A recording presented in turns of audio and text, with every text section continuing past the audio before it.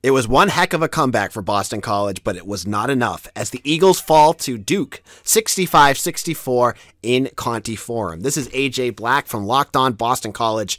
Boston College fell behind, as they normally do against a ranked team often, but they battled back like they have been doing of late, and really had this game in their hands near the end of this game, but they just could not finish off the Blue Devils. Quinten Post and Makai, Ashton, Langford had a chance at the end of this game to win it for the Eagles, but the shot didn't fall. BC falls to 2-3 in the ACC. This was a tough one to swallow because BC was right there. This was a game that they should have won. And if you want your Boston College news, subscribe to Locked On Boston College on YouTube or wherever you get your podcasts.